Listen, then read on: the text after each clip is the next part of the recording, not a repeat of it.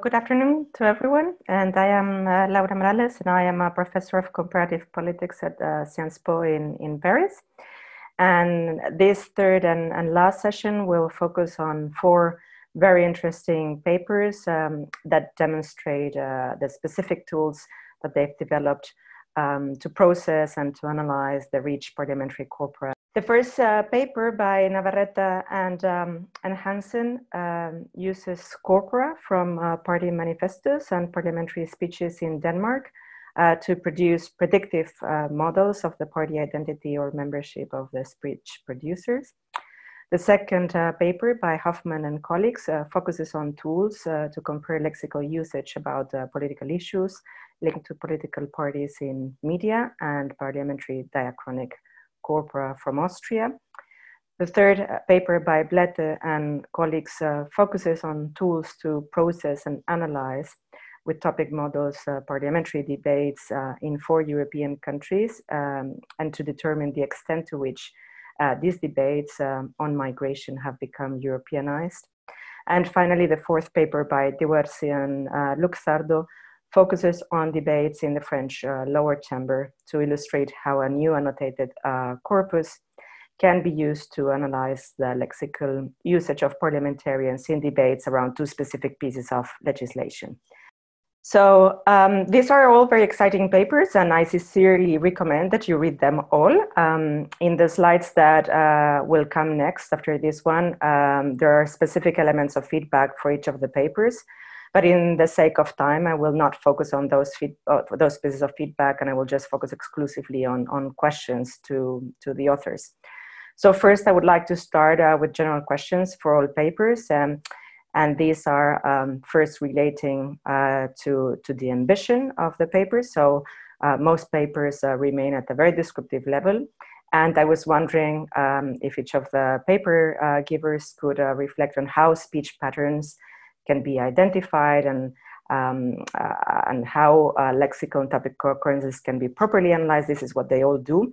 And obviously description is essential, but I would like them to address how are these tools useful to gain explanatory insights into political speech. So how the tools can allow us to go a little bit further. The second generic question is relating specifically on how the methods can help us understand the substantive political dynamics. So we already know that different parties prioritize different topics and issues while still retaining some core, common, or sometimes balance issues and topics. And we already know from political science that when the context changes, parties will adapt the topics and issues that they focus. So how can these tools allow us to understand the why, how, and when those changes are triggered, and how can they help us understand the substantive political dynamics that underlie a speech change? These generic questions might be better answered, perhaps, focusing on each of the areas of interest of each of the papers. So, for example, in the paper by Navarretta and Hansen, it would be useful to perhaps tell us a little bit about, so that we can understand how does the predictive model help us understand further the political uses of language, given that we don't really need to predict the parties of the speakers or texts because we already know them. And in the paper by Hofmann and colleagues, it would be useful to understand how media bias affects the lexical analysis. So what are the results telling us about the issues or the topics that parties are linked to? In the paper by Blette and colleagues, it would be very interesting to understand what may be the next steps after the description of co-occurrence of migration and European topics. And finally, perhaps in the paper by Dorte and Luxardo, it would be useful to understand also how can the lexical analysis help us explain or account for example, behaviors in parliament. So thanks for listening, and now each of the papers will have 5 minutes to react to the general and or specific questions as they wish. Thank you. So the first one will be Navarretta and Hansen. I'm not sure which of the two will be presenting. It's me, Navarretta. And I'm Navarretta, Costanza Navarretta, and I am speaking from Copenhagen. Okay. Your first question is completely correct that we only look at whether there are the degree of uniqueness versus differences in manifesto that we do manually, and then in parliamentary speeches that we do automatically. But I want to explain why we have this study and how it can be generalized. We know generally that parties have both commonalities and differences when they speak, but we believe that different parties and left and right wing in different countries change their relation over time and also because of the different cultures. And in Denmark, the past 20 years, the differences between what we call historical parties, so traditional liberal parties, social democratic, and so on, have been diminishing, so that people, voters, often ask why we should stay in this party, and they change from one party to the other.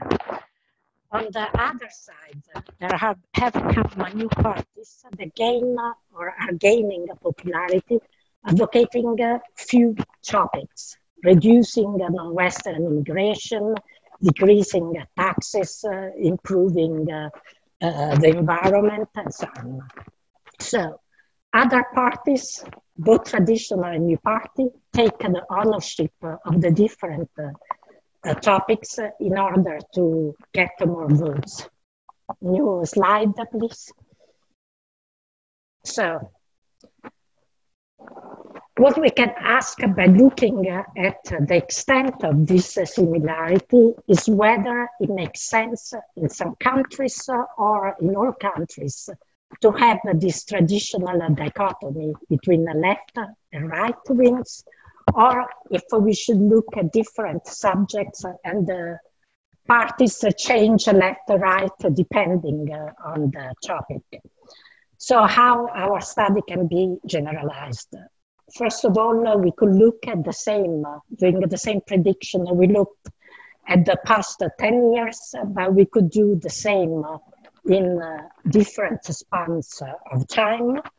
Then we could add topic, the subject, just look, for example, environment or foreign politics, and see how the different parties become more similar or more different. We have some of this data. The other thing we could, in our paper with Will, we have chosen only to look at members of the parliament that were not ministers at the same time, but we have the impressions that when people get in the government, they become near because they become all, they don't keep the same hardest lines that they have, for example, in the manifestos. So it's also something noted by Paula. And then you could do the same study in different countries and see whether there is the same movement between the left and right or not being this division. As it is, for example, in the States, there is still the Democrats and the Republicans. And then I think we have an interest in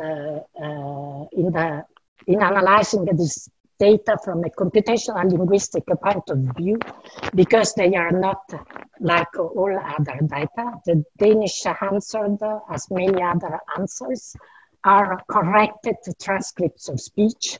That is, they are not written language, they are not spoken language. We can't distinguish the different people because of, for example, poses or fillers. But and also the interesting thing, I think, in our study is that we have used also portions of speeches that are quite small. We have removed the speeches that are under 7 words, but some of the speeches are 10 words. It's still interesting that you can partly identify them in many cases. So, and I think that developing tools just for political speeches will also improve democracy, because at some point you could test that party, they say in their manifesto or that they are liberal for what in respect to some aspect, and then when they are in the parliament, this is something completely different. So I'm finished. Okay, thank you very much. So we will move on to the next reaction, the paper by Hofmann and colleagues. I think Tanja Wissik looks like she's going to be presenting. Yeah, thank you. So this paper was written in the context of the DILN project, funded by the Go Digital Call from the Austrian Academy of Sciences. And in general, in this project, we are looking at language change in the last 20 years in Austrian German, and which role a politician plays in terms of lexical innovation, so if they are lexical innovators. So this study reported here in the paper is only a pilot study. In this paper, we actually didn't focus so much on the methods and the description of the method, but more on the results and the insights that this analysis gave us in terms about political speech and about politics. So we looked at lexical stability per party, similarities between parties, and lexical similarity across corpora. And our results point to interesting trends that relate to patterns in political speech of parties in a coalition versus parties in the opposition.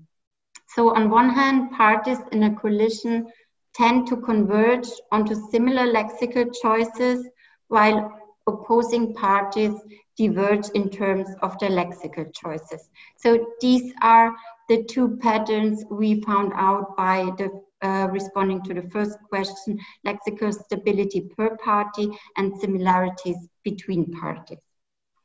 And furthermore, by combining two different corpora, so the Austrian media corpus with newspaper articles and the political speeches delivered in the Austrian Parliament, we found out that different parties have varying levels of success in getting their parliamentary lexical repertoire picked up by the media. So these are also topics that are treated in studies regarding mediatization of political communication, but in most of these studies, small amount of data is processed, and our approach is able to look at bigger amount of data. And our preliminary results are a starting point that we could think that it's interesting to do contrastive study analysis with the data of other countries, as the previous speaker also mentioned.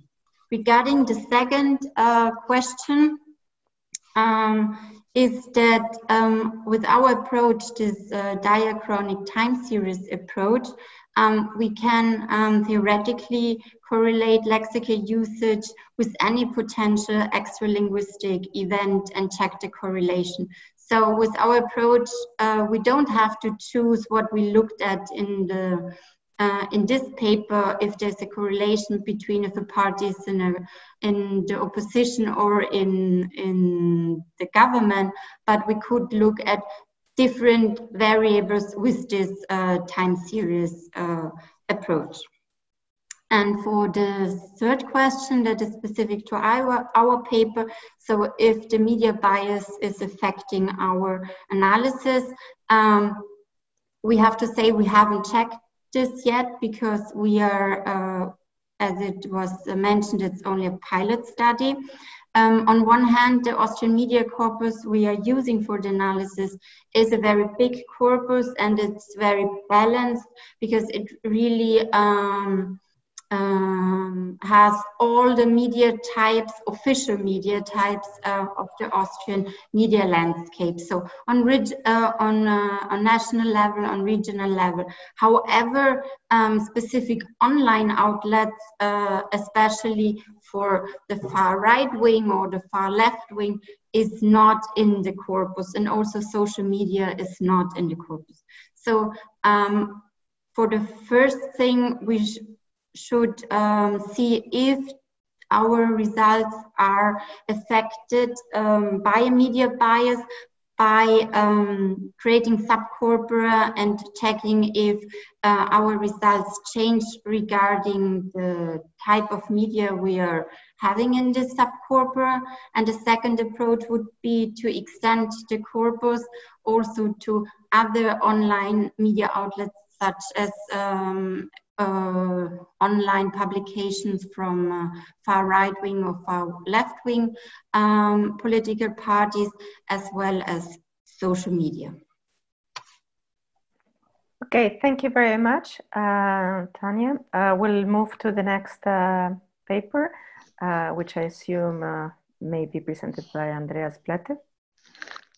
Hello, with a strong support of Joanna. But first of all, I thought I'd answer that question, Laura, that you didn't ask, but Jan did, which is how can we access the corpora?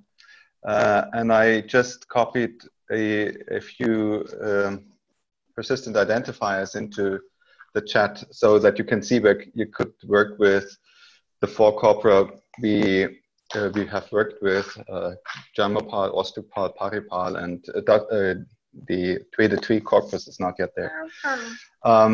And we should have a discussion maybe where we want to have our corpora at the end of the day. We used Zenodo as a Dropbox, but it's not the perfect solution, certainly from a CLARIN point of view, and that doesn't come with any quality control. And so, but that's something different. Thanks, Laura, so much for the questions you had and the comments.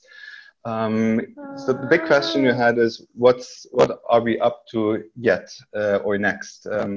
Now, our point of departure was that good description is better than bad explanation, and often description, sound description, is difficult enough when you work with the big data that we have here.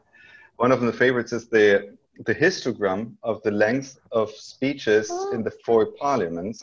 It's on the next slide, but what you can gather from it easily is that parliamentary cultures are very different, that there's a recognizable similarity of the standard length of speeches in Austria and Germany, but there's so much more short speeches in the Netherlands and in France, in the Assemblée Nationale.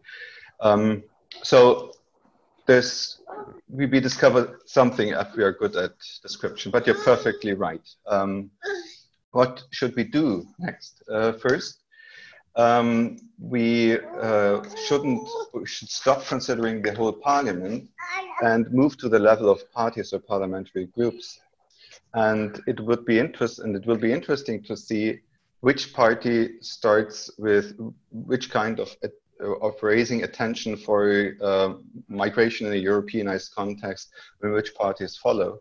In the context of the discourse on populism, we have talked about the contagion effect quite a bit. And do we see that in the European Parliament? And if we proceed that way, we should also introduce more substantive concepts. We were very parsimonious in this first take. We just used the notion of attention from the comparative agendas project, but we should move on to frames and narratives. Then second or third, we were purely data-driven in this paper. And actually, as a group, we don't believe that a pure data-driven approach is plausible for linguistic data, for text, because this is about meaning and interpretation, and there is so much we may miss if we just count words and apply algorithms. So what we really want to do is to combine the quantitative analysis with hand-coded or hand-coding parts of the corpus, and then move on to machine learning, and to share ideas how we could do that. I put 2 links into the slides that refer to a Flex dashboard that you can use to interactively explore topic models. And then we have, we like the idea of quantification, which is to combine quantity and quality. And we have quite a few concepts, tools to proceed that way. This is top left. This is the histogram I just talked about with the oddity of the lengths of speeches in the different parliaments. And we need to be careful, what is a speech actually? But that's another debate. And top right, you have kind of the final or the main result, which is that we have a Europeanization of migration debates in France and in the smaller EU member states, the Netherlands and Austria, and the decline of Europeanization in Germany. And you were perfectly right on your remarks. We were not perfect, or we somewhat overinterpreted France. So this is not a decline of Europeanization, but a persistent high level, actually. Now, what are potential explanations that we might pursue? Smaller member states might feel interdependence or vulnerability stronger than bigger states. And I already touched the effects of populist parties. But again, we do not know until we really look into the data. And I think this is one of the important next steps, is to really move forward with the quantitative, qualitative analysis of data. Thanks so much. Thank you very much. That was really useful. So let's move to the last set of comments and reactions by Sasha Diwersi and Giancarlo Luxardo. I don't know who of the two will be presenting. Yes, this is Giancarlo Luxardo speaking. So I will start and then Sasha will continue. I hope that our answers will answer our specific question, but also the general questions. So the first question was about exploratory analysis. And the answer is that our paper has primarily a demonstrative purpose. That is, we feel that our paper could be relevant to the 3 topics that we have seen today: corpus, tools, and analysis. So we don't pretend to have a deep analysis from the political point of view.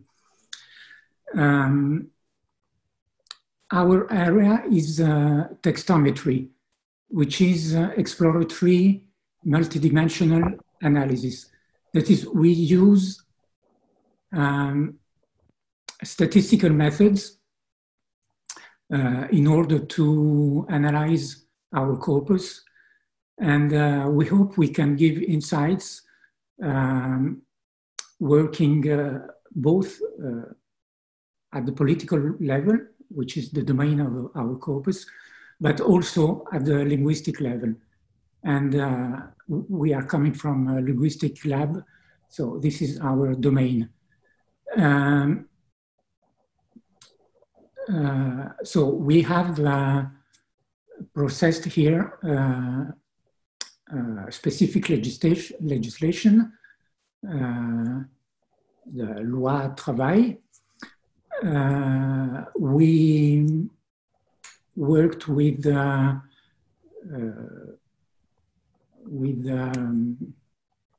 standard query language, which is the one from the corpus query processor, and with the common tools for text analysis, mainly in the R environment.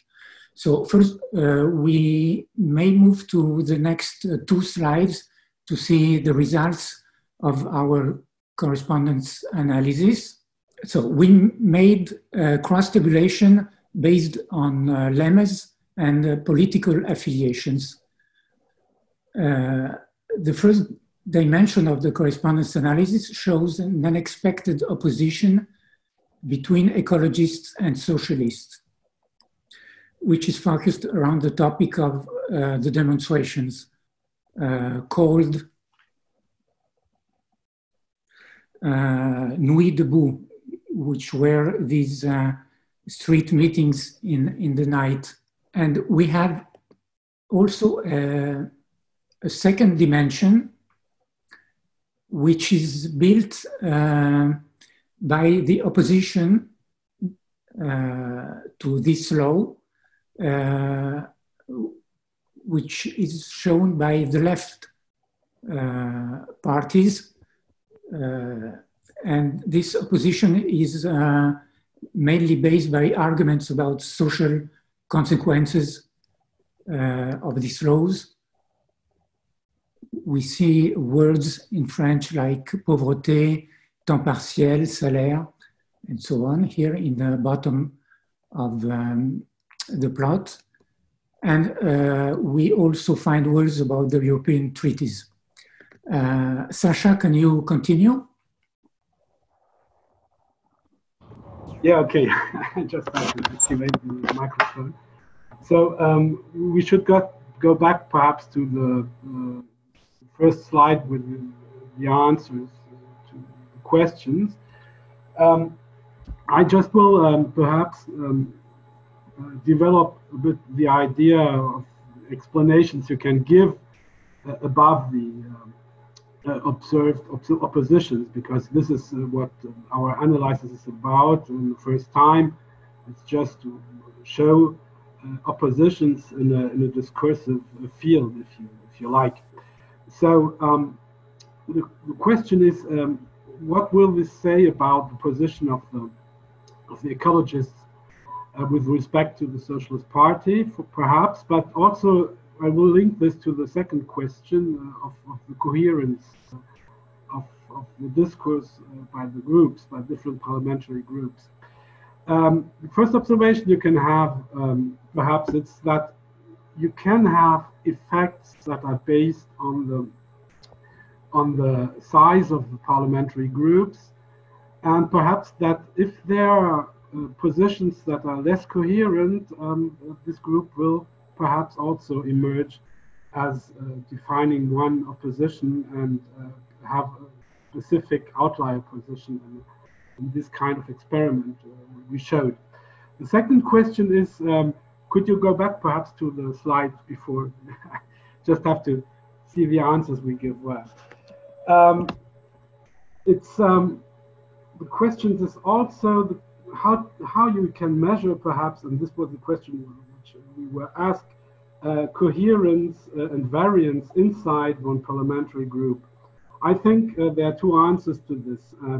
What we wanted to do in our paper, and the first time, as this has been said by Giancarlo, was that we wanted to show how textometry would address this kind of corpus.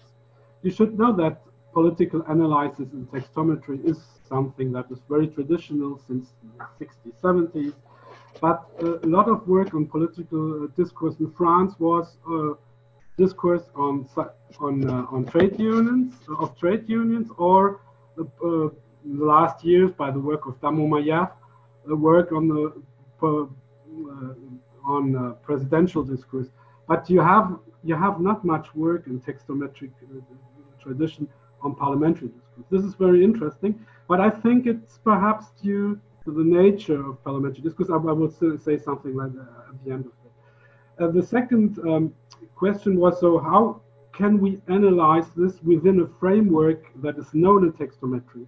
The only thing we can do in this rather tight methodological framework is to differentiate the variables. So you can perhaps work rather on the different speakers, show if there are oppositions and groups of speakers which emerge, and then divulge in the second step their pertainance to one parliamentary group. So perhaps to see if speakers go together, form oppositional blocks with other speakers despite of their parliamentary pertainance. The second approach would perhaps be something which is above the framework of textometrics, so the classical framework of textometrics, would rather be perhaps working with machine learning techniques and taking the ontology of parliamentary groups as perhaps classification variable, and then see the quality of the classification in some sense to see if the variable of parliamentary group is something that gives very coherent categories. So this could be perhaps one way to go above the framework of textometrics and use other approaches. Just let me finish perhaps also on the question of the coherence of the discourse in Parliament as such. The question has already been addressed, and it has been said, okay, parliamentary discourse is a discourse genre which is very diverse. With respect to other genres, it's rather spoken language, but prepared spoken language, so it's not. But I think what you can observe in parliamentary data is that, okay, it's a macro genre, perhaps, but inside the parliamentary discourse, you have also different genres. You can take, for example, what is said by the presidency of the parliament. This is very different discourse as if you have, for example, in the French tradition of questions to the government. This is also a discourse genre. You have the debates around the budget. I think also this is not the same difference genre. So we have a very heteroclite databases at the end from the genre side. So this is also something you should work on. We should work on. And what I see in the French data, what is very interesting as it is distributed by the parliamentary service in France since 2014, is that you can have access to indications of the type of debate or type of intervention. So this could be a variable that could be exploited also to see the generic variety of parliamentary data. So okay, thank you. I think we need to be leaving it there because we're running a little bit out of time.